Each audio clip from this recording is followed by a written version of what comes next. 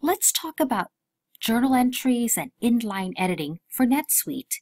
Some of the tricks here will help you quickly edit journal entries and save time.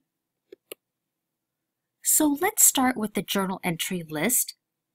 Log on to NetSuite under Transactions, Financial, Make Journal Entries, and List. So here's a view of the list of journals, and it shows the various columns that we've selected to be shown, and it removes some of the columns that we don't want. So in our case, we wanted the internal ID, the date, the memo, the document number, the name, the account, the status, the currency.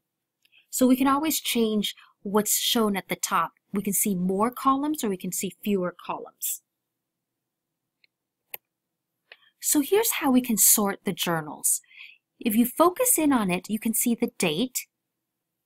We can sort by date by clicking on it. We can have the most recent first, so you click again on the little arrow, and if you click it another time, it will resort, reversing order, so you can have the oldest journals first or the newest first. Internal ID is another one that has a number that can go from low to high. Even if someone uses a different date, we can sort and find the ID number in sequence. So what is inline editing? So this edit notch is for the inline editing, right here in the green checkbox. If it's turned on, we can then actually click on various items inline, meaning immediately right there. We don't have to go back to the original transaction to change it.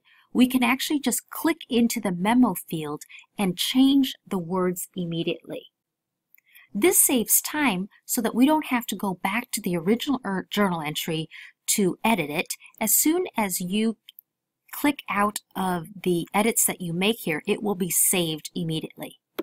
So you can see here that when we did the editing from the previous slide and we put it to memo 1, now when we're in the actual journal entry, you can see that the memo has now been changed to memo 1, and we didn't have to go back to the original navigation bars to get to this journal entry and make that particular change.